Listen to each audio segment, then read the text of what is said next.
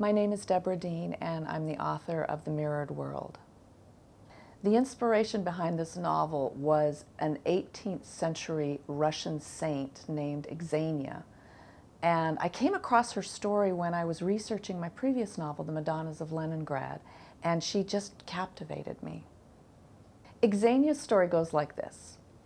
When she was living in the periphery of the court, her husband was a singer in Elizaveta's choir, in the Imperial choir, and they were madly in love, and when she was 26, he died very suddenly, and she went mad with grief, and she gave away all of her possessions. Her family actually tried to take her to court and have her declared insane, but the judge disagreed. And after she had given everything away, she disappeared, and nobody heard from her for 8 years.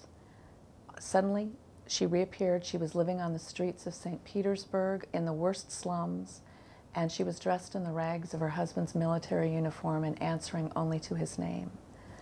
Miracles ensued.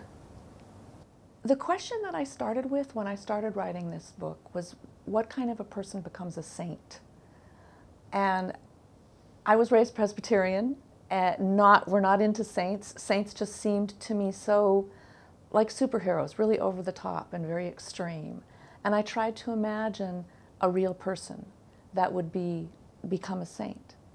Now, Xenia is kind of an interesting saint because she does seem more human to me.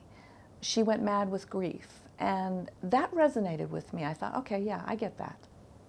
It's an exploration of the nature of love and madness. We talk about being madly in love, and everyone wants that, right?